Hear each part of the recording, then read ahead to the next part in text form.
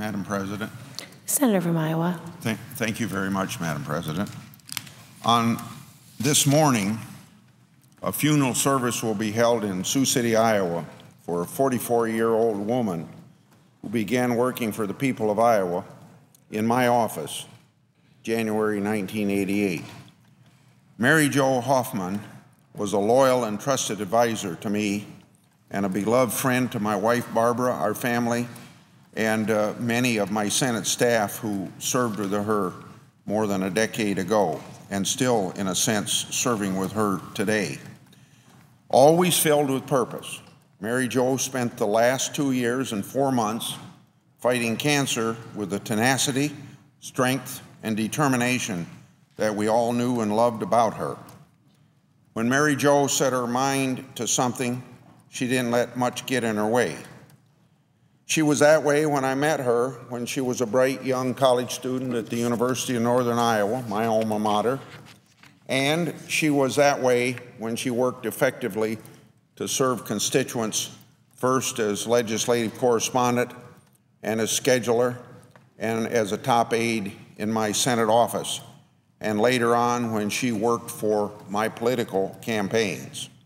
I valued her judgment and appreciated her hard work and commitment to quality in every position she held. Mary Jo also taught at night as a volunteer and earned a master's degree while working on Capitol Hill.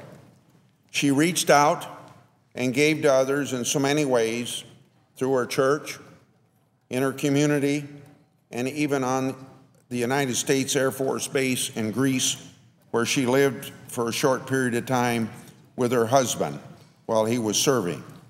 Someone in need had a friend in Mary Jo. She always got a lot done, and she did it in a way that was generous, spirited, committed to ideals. Mary Jo was a person of great faith. She provided leadership wherever she went through worship and fellowship and with the example that she set with her own life. Mary Jo was a faithful witness for Christ, and never more so than the darkest hours and days of her last 2 years. She will continue to inspire those of us who were lucky enough to have her in our lives. We all mourn Mary Jo's departure, and our heart goes out to her family, including her devoted husband, Brent, mother, Karen. I know that Mary Jo's beautiful young children, Silas and Lydia, will miss her every day. I pray that they find comfort in the honorable life lived by their mother and my dear friend, Mary Jo. She served the people of Iowa and the Lord with distinction and humility. She left this world for the next with courage and grace. And I'd like to read one sentence from the Sioux City Journal, I think summing up her life.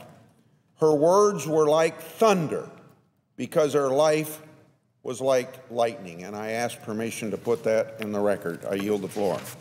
Without objection.